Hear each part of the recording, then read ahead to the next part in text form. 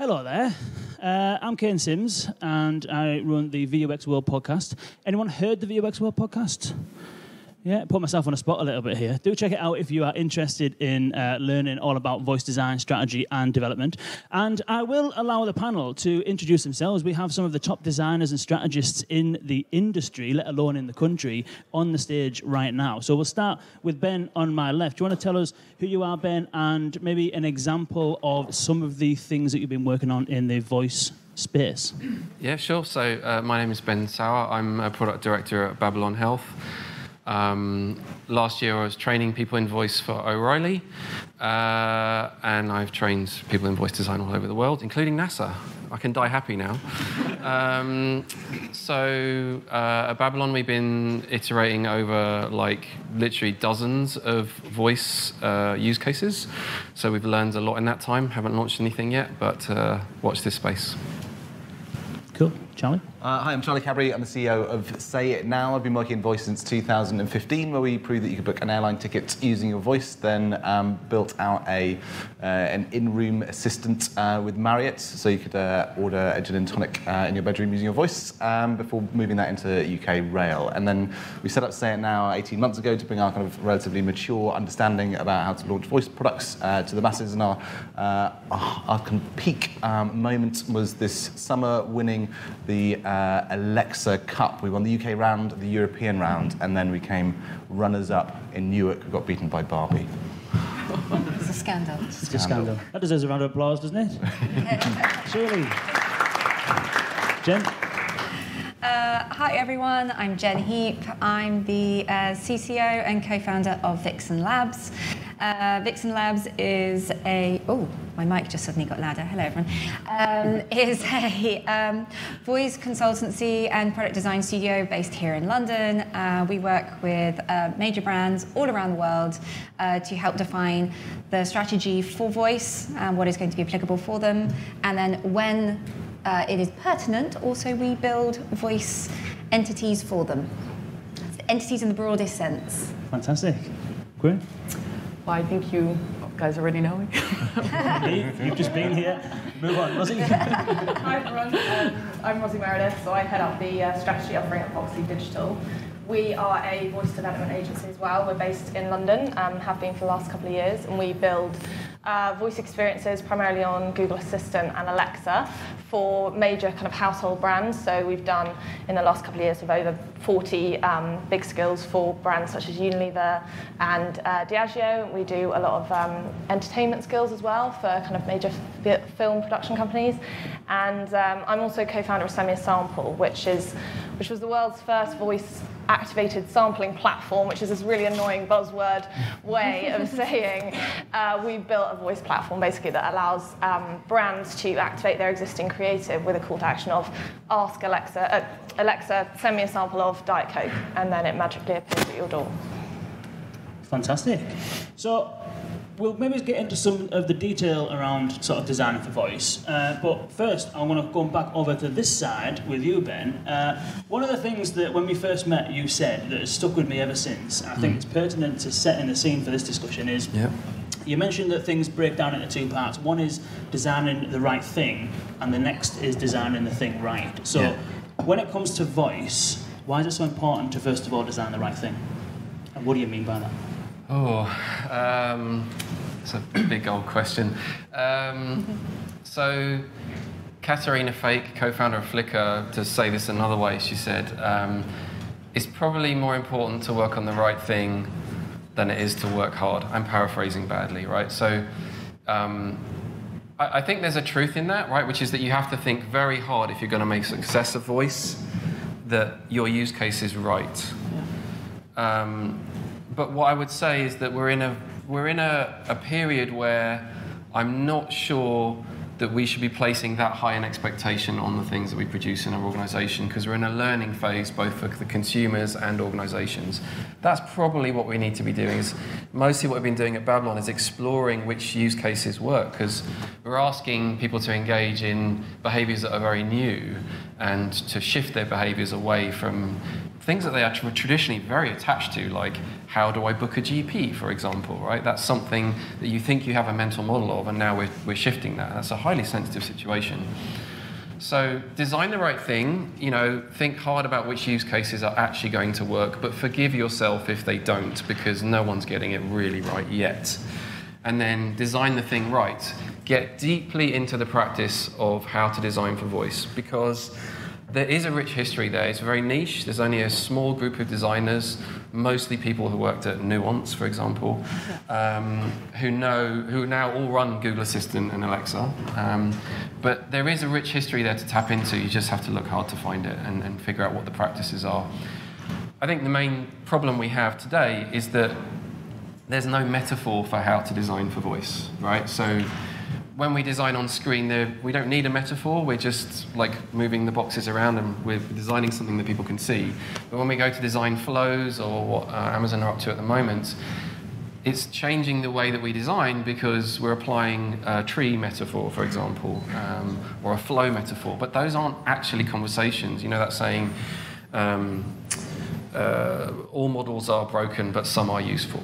And that's the phase we're in with voice at the moment.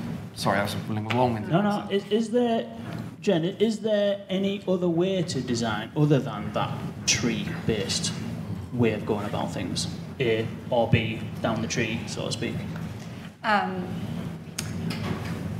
Yes. I mean, the short version is yes. There most definitely is. I think the pain points that we have is there is no standardized way of navigating, to touch on your point, there's no standardized way of navigating through a voice experience. So the reality of quite often needing to come into the beginning of a skill, as in you just open it up, you come to like the landing page of the website, is you most often do need to set out the stall of what is involved in there. And the majority of the time, the clearest way of doing that is to offer a menu that gives a top level that then feeds down into a decision tree. Going into something that is sort of getting too funky and breaking too many of the rules, and we don't even have rules, is a danger. But I would say it is really dependent on the use case. So, for example, if your use case is that you're creating a skill, but within it there are very specific and almost siloed tasks that skill is going to do that can be accessed through an explicit invocation, a direct invocation, basically like a deep link, and you can go in and do that, and you can do that safely. Safely is you can have issues by the synonyms that you use to pick that up. I'll give an example because I realize I'm being quite vague. Then you can have a way of being able to jump into functionality deep within a skill rather than having a waterfall structure. But you do need to create something that has a fundamental backbone and something that is relatively normative to what we're experiencing at the moment. And that is for a skill that would exist on, say, the skills store. Other voice experiences in car, on mobile, as in through like a voice augmentation of a mobile app or something like that, may well be different. The send me a sample one's an interesting one because it doesn't necessarily have a huge conversational tree. Is most of the design in that about getting short bursts of it right? And what's the difference between something like that that's intended to be like a dip in and out versus something that's a bit more absolutely. It's a real kind of like call and response activation channel. So, we've done a kind of range at Voxly. We've done a lot of those sort of entertainment, much more sort of richer audio experience type skills. And we're looking at more kind of situational design, just intentional, so kind of like module-based, free. We've done quite a lot with charities, which are sort of free text-based, free search. But with Send Me a Sample, it was very much about making that journey and that user journey as seamless as possible and as friction-free. It literally is see the advert, ask your assistant, turns up at your door, because, and the benefits to brands was about, data opt-in, it was about more targeted, so being able, if your media strategy was targeted correctly, you're a world away from just, a brand saying, you need to hand out these products at Waterloo Station to people with beards, and then actually they all go to like 13-year-old girls because the brand ambassadors just want to get them out. That kind of ROI is much more stretched, and that value is hard to prove, whereas when it's much more data targeted, response channel for voice, that analytics is really rich, and you can guarantee that targeting is much better. But absolutely, from a voice design perspective, we didn't want to complicate it too much. And we're looking at it and we're iterating, and there are kind of areas where you might be able to optimize and put sort of richer brand content maybe some information in, all that sort of stuff. But right now it's kind of phase one, proving the use case, and it's definitely proven that it's worked. So yeah. May I add something onto that? Because I'm just thinking, I realize that we're really talking about the top layer of design, but I really see the power in the language models that are behind all these conversations. And I see a future where you might not need a designer, that you can really rely on these strong language models that pick up these utterances and relate them directly to the answer you're looking for. And well, that's what's going on in our current world. There are many research groups from different companies, not only mine, that are working on understanding natural language. And once we get that right, let's say, then we can actually leverage it to the fullest, this conversational piece we're talking about. Just to add on to what you're saying, we're really not there yet. We're designing across where our language models aren't at the right state yet. Yeah. And I think that's just so bang on, and I think that's why very often when like my hesitation of like, well, yeah, you could essentially, there are a million different ways that you could design, and what what is working well now and what would be a stable product and what I would like to design are not the same things. And even what I think might give the best result from a user-centric design and UX best practices, those two things are not necessarily the same. And a huge amount of it is exactly because of that. It's because of the language modeling. It's because of the capabilities to pick up on the synonyms that you're going to be creating around those search queries within content and things like that. And it's because that is not stable, as I call it, and because it's going to fall flat on its face and you're going to just be in a horrible feedback loop of error handling, that you do have to over-engineer the design, which is a real shame. And that's what we're doing. We're over-engineering actually what our language models can process at this time. Exactly. Charlie, you started out in the voice sort of space working with the sort of like travel sector, and you've done some stuff in retail and stuff. So you've kind of been with this technology for quite a while. Is that the core challenge at the moment, either from a design perspective or from a finding success perspective? Is it a technology challenge, or is there something else going on? So we set everything up from an insights perspective. To echo your point, we're very much in a learning phase. So you need to be able to set yourself up with the expectation that what you're going to do is going to build the solid foundation for what you do next.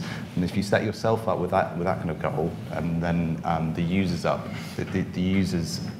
with a kind of a narrow domain that they can then talk to, then you'll understand about what people are going to then use your service for, and then you build specifically for those use cases first and make them more robust.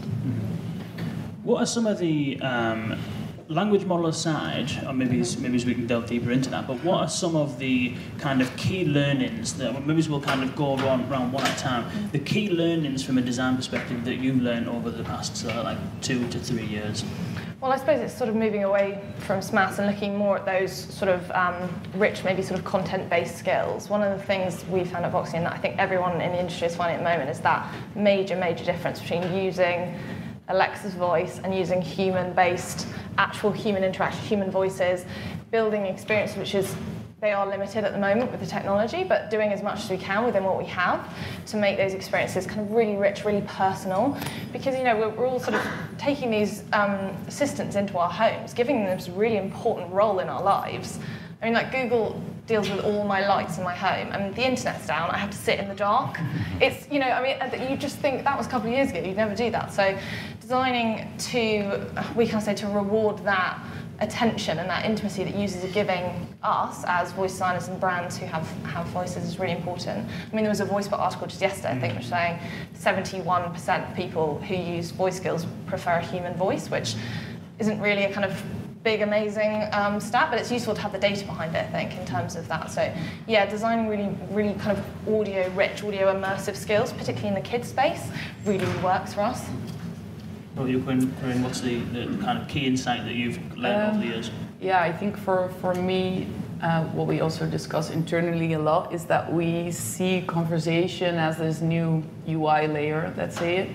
And it's so crucial for companies and brands to own that layer as well and understand what conversations are happening around their brand. So picking up what users are asking and what answers you actually as a brand can't fulfill, but what wacky other things are people asking about your brand or asking it to do. And once you get that insight and you can learn from that, you can just take your brand and your product to a next level. And I really see that as the basis of what we're doing here. Yeah. From what you're doing, Ben, you're kind of in the realms of changing people's habits and getting people to interact not only with a new technology, but to do something that is really important to them and really emotive to them. So is there any insights that you've learned from the experiment and that you've been doing that may apply maybe to other people working in healthcare or may apply more generally? I think there's a couple of things. The thing that's really struck me working in health is what I call the paradox of voice. So because it's tapping into like circuits of the brain that are hundreds of thousands of years old as opposed to, let's say, 30, right? We've been interacting with each other with voice for hundreds of thousands of years, potentially in computers for 30 to 50.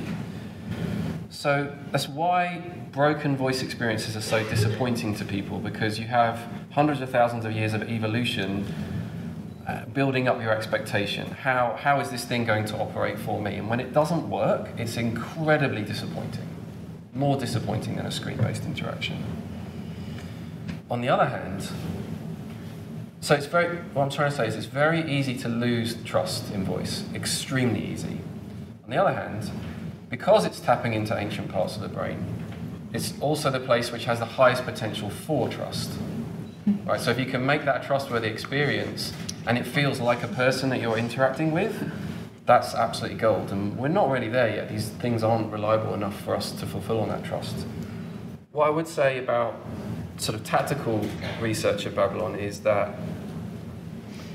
about 1 in 5 of the folks that we test with show an unusual degree of trust in their voice assistants. So they'll say things like, I have the Google Assistant next to my laptop all day and I ask it spelling questions. Or, I know Alexa's not real, but she's my friend at home.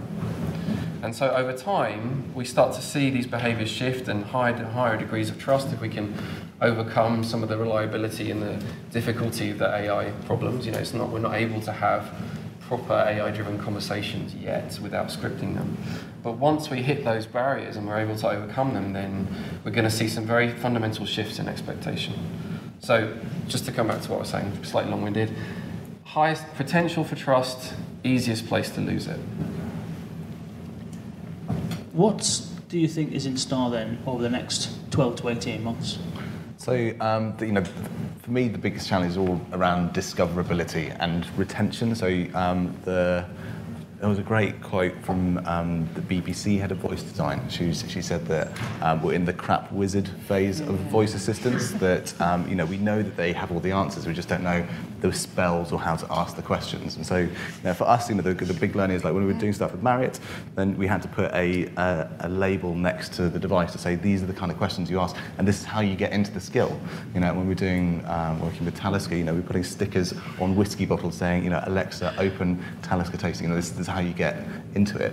And so trying to break that barrier down is what the platforms are doing. They can bring out name-free skill invocations, so you don't have to remember how to get into certain elements of functionality. You just ask the way that you would ask any other human being how you'd get these tasks done or get access to that information. So if the promise of this name-free skill invocation comes to light in the way that we think it's going to, then the challenge is working out how you can build skills in the right way so that your skill is in front of the right person at the right time, and you're then in control of that experience. And that's very much where a lot of our focus is right now. Just building on that, sorry, I think that's such an important point. Discovery comes up all the time, doesn't it, in terms of, there's literally 100,000 skills on the App Store, and so many of them just get built, 4 people use them, and they just go to the graveyard of skills, which as product development people makes us sad. But I think that point around, the behaviour is changing,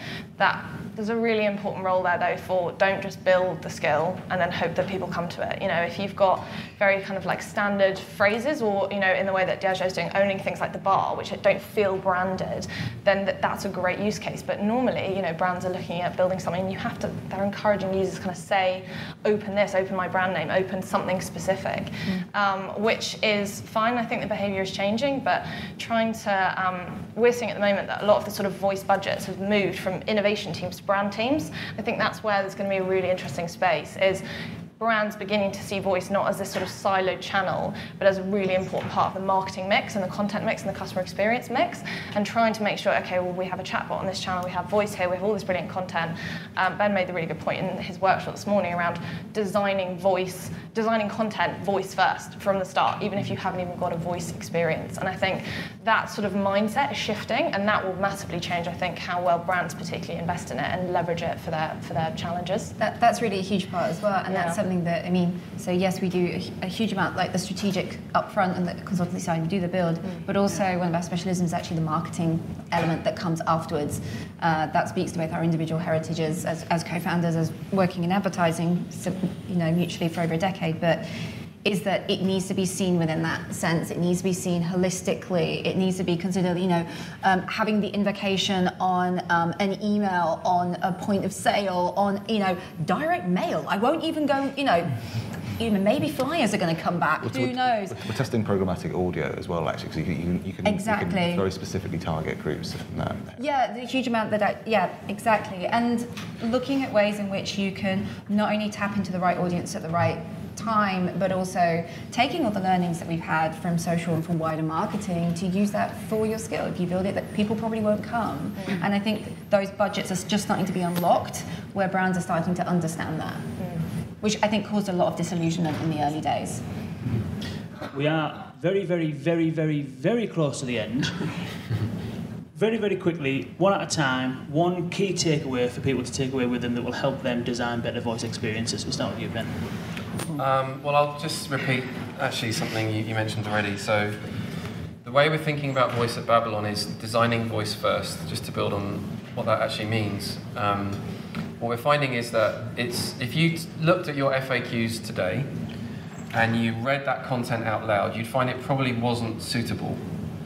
So what if you started authoring your content, even if it's not for voice today, as though you're thinking about voice? It has to have that brevity, that shortness, that snappiness that you want from a voice experience. Because that content scales. The content that you have at the moment designed for a screen doesn't. So I'm training doctors and content people to actually sit at home and read stuff out loud to make sure it sounds right in voice. Again, even if it's not necessarily targeted voice right away. So work with your content strategists, work with your folks internally to figure out how you can start seeing scalability in your content in future. Cool. And for us, like we're all massively trying to push voice forward. So for us, it's looking to see where it makes most sense to use voice to delegate a task, and where that task, if delegated via voice, is going to save the user the most amount of time. And that's where we're spending all of our time, because if we get those bits right, then A, we'll push people over to voice, and B, there's a huge amount of value that we can capture. Jen? From a UX-specific point of view, just speaking to the room, we've been spending a lot of time this year creating a very, very robust testing scenario, basically, the testing loop that we use for internal signal testing, and then how that can come out as beta releases and so on and so forth, so we can actually get first-party data ahead of actually having an MVP release. So actually really working into that methodology has been something incredibly important that hasn't really been, I'd say, done as much as it should have within VUX. Within UX, yes, there's a lot of learnings. My general point on voice would be that smart speakers are red herring. Voice is everywhere. 2020 is going to be the battle of the earpods, so location is never going to be more important. And very quickly, Quirine. Yeah, I'll be quick.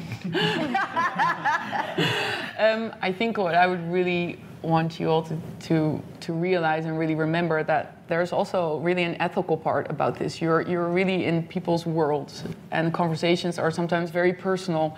And what we do with the data behind these conversations, that needs to be handled in a right way. And also the answers you as a voice agent give back. I wouldn't want you to over-include only marketing people wanting to put all their ideas in that content, because you as a designer have the power to bring that to light and really, well, get that discussion going on, is this really what we want to answer with or deal with? Yeah. And very finally, in the words of Jerry Springer, one final thought for Rozzi, one key takeaway. I'm completely on board with Jen. I think the analytics and the optimization is absolutely key. We are in V1, so not just kind of pushing something out there and seeing how it's going, but kind of taking a really iterative approach and getting brands, particularly, to think really long term about this. So build a skill, but iterate, make it evergreen. Try and just learn as we go. And I think that's going to be the way that we create the best experiences. So important. Fantastic. Sounds like a chant. Ladies and gentlemen, please, a round of applause for our panel. And one final thought from me is to listen to the VUX World podcast, if you like.